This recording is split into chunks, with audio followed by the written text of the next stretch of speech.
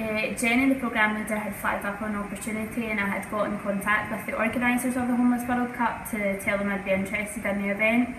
So my job was to help organise the evening leisure programme for the players. On the Monday night we held a Highland game, so we had things like tug of war, we had like a coconut shy but with iron brew cans, we had tartan runs, all kinds of things like that. And then on the Tuesday night we held a Zumba class, which was very popular with all players from all around the world and all abilities.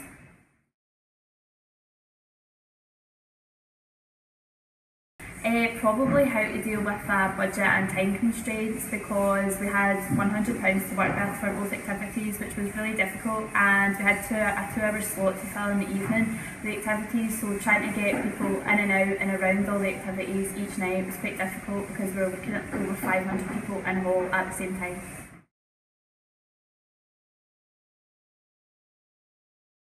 A former student had got in contact to say she was organising a car festival called Ignition.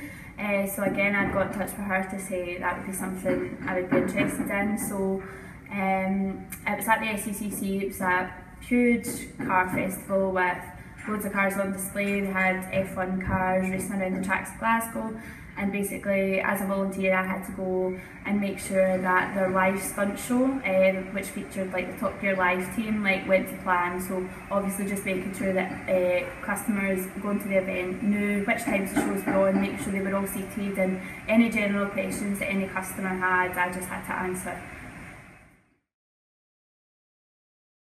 Well, I'd like to go into concert or festival management once I graduate. So my degree's given me lots of work experience and also lots of contacts. So hopefully when I graduate I'll be able to get back in touch with those contacts I've made through my time here at GCU and see if I can get the job out of it.